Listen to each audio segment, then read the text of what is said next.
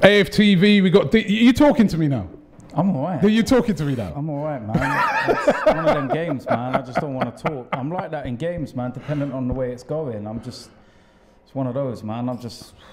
That was nervy, man. But what a fantastic win. 2-0 away to Wolves. Wolves have come back from the restart. They've been unbeaten. Yeah. They've been on fire. They've got a lot to play for. You know what I mean? Those Champions League places today, you know, they knew that they had to win that game as well. And I think Arsenal... Wow, what a performance. The formation worked perfectly. Yep. The substitutions worked perfectly when they came on. And even before that, there were some exceptional performances on that pitch. And you could see the team looked drilled. That looked like what we want to see from Arsenal Football Club. That was a proper away performance. Didn't have to be pretty. Ugly at times. But how many times have we been away from home and tried to be pretty and it's looked ugly because we got slapped? Like last year there? Yeah, like last year. Yeah. You know, and today, that was a proper performance. And like you said, the way we set up, the substitutions, Mikel Arteta is slowly showing what he's going to start to do at this club. Yep. You know, some people want to write this guy off already. Some of our own fans want to compare him, Mikel Wenger and all that. Behave yourself, man. Give the guy the chance. All right, stop disrespecting him, Pep's cone man and all this bollocks. All right, he got the job for a reason and they believe in him, so we should believe in him. And he's proven it, right, on and off the pitch. And it's almost like this week, we were saying, I was talking to Lee before the game and I was saying, like a good news week. First of all, we had that game the other day, Saka signs, that we're going to come to in a minute. Then yesterday, Martinelli signed a long-term deal. And then there's nice noises coming out about Aubameyang.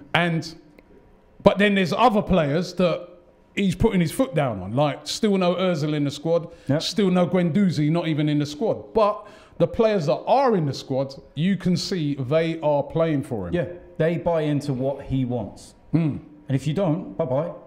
I don't care who you are. Ozil, Guendouzi, you don't buy into the project, see you later. Too many years we've had players that have ruled what goes on at this club. It's about time we had a manager that put his foot down. And it's very clear that, you know, Mikel's got the backing of the people behind him to put his foot down. And it's nice to see. It was brilliant. Let's talk about that guy who signed that deal during the week, Saka. What a finish that was by him. Quality. You know, he's 19. Listen, man. You know, it's unreal, isn't it? The sky's the limit. And the best thing about, you know, him signing that contract is that when he scores that goal today, people are not saying, oh, he'll look great in a Liverpool shirt or a Dortmund shirt or whoever. He's our player. He's one of our boys. He is one of our own. Hale End boy from a kid. And it's so nice to see. You look at the second goal, the way that Joe Willock set that up. Another academy player. Hale End boy. And Lacazette, given how bad his confidence is. The touch, the finish. Fantastic. Fair play to him. Aubameyang's work rate might get unnoticed. It was exceptional. Eddie's work rate as well. Eddie Nketiah as well. Yeah, you got to look at the second goal. A key part in all of that was Mustafi winning a header right on the halfway line to actually break the play.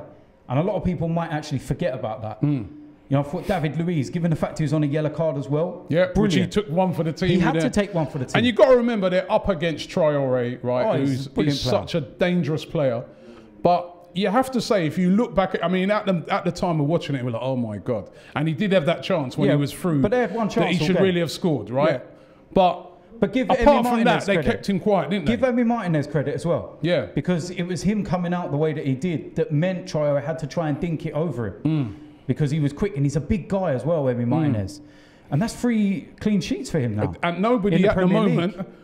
Nobody at the moment is missing Leno, and that tells you a lot because he's been one of our main guys. Yeah, he's one of our players of the season, but that's testament to what, you know, Emi's doing. And, you know, I felt that the substitutions were done at the right time.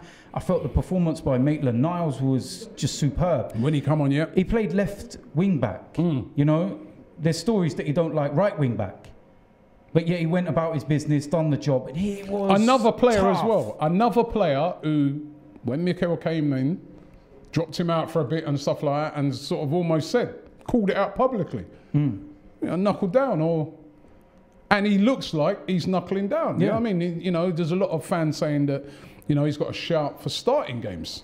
Yeah, yes. You know? Well, it shows he trusts him, because he could have easily turned around and pulled Kolasinac out of the central defensive areas, put one of the centre-backs that he had on the bench on, and put Kolasinac in that left wing-back role. But he was like, no, I'm not going to upset the back line. That's one of the worst things you want to do. You don't need to change things as it might knock us sideways or whatever. No, I trust Ainsley. I'm going to put him there. And he didn't let him down. His tackling, his doggedness, just everything that he did. And Granit Xhaka in the middle again today. That's fight. That's a proper leadership in there today. That's what I like to see. Going back to what you said earlier about Arteta, so, you know, because you are right. I mean, after literally the second game, the Brighton game, there was a lot of people saying, oh, is he the real deal or whatever. And there was a lot of people saying, no, be patient with this guy. Come on, look at Klopp when he went in at Liverpool. There was a lot of things he had to change around. Mate, Jurgen Klopp went into Liverpool at the start of a season. He didn't have like a pre-season or anything. He kind of had to take over once it had started. They finished 8th that season.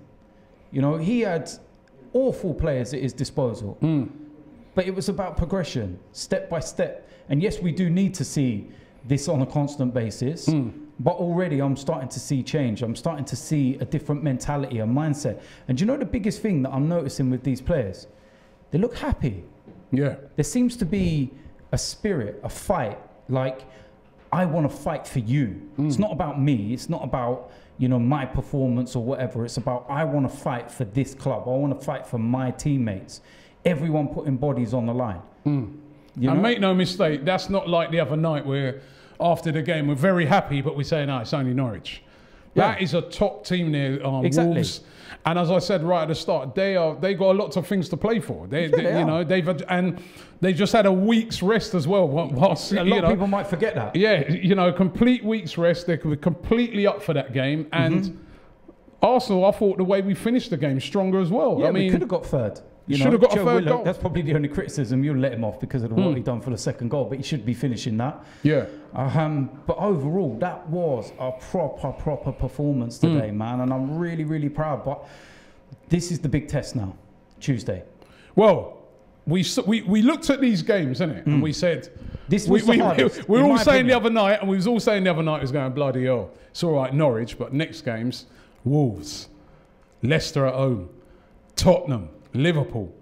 But they can go into those games now with a lot of confidence, can't they? Of course they could. Look, our home record against Leicester, full stop, is good.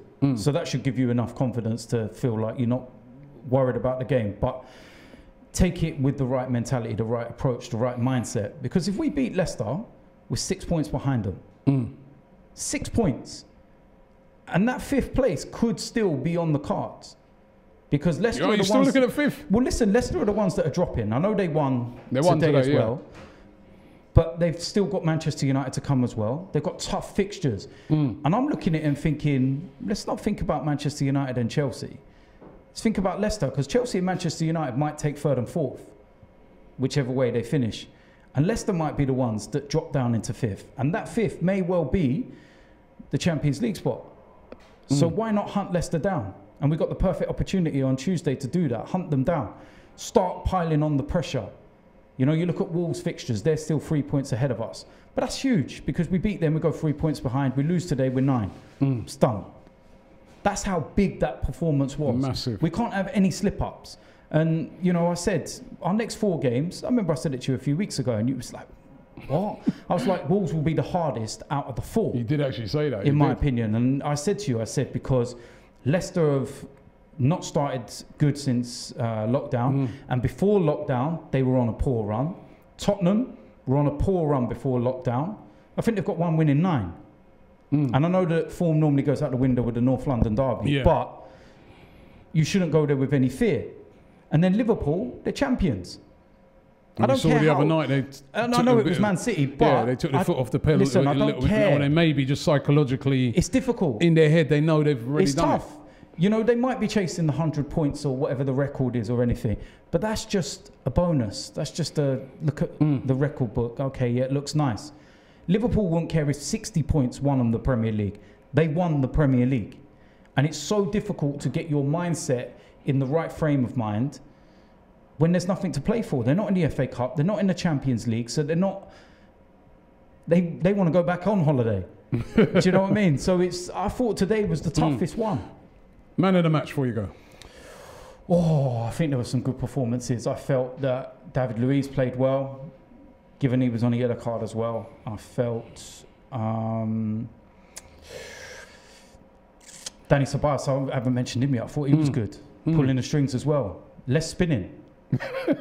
Well, he's only spinning once now, not 2-3, and it's working. And he was tenacious, a lot of fight.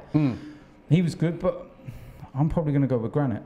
I felt he epitomised what today's performance was about. Fight, determination, doggedness, the will to win. And it's good. Let's go follow it up on Tuesday, because we get a win there. Keep that momentum going. Today means nothing if we don't win Tuesday.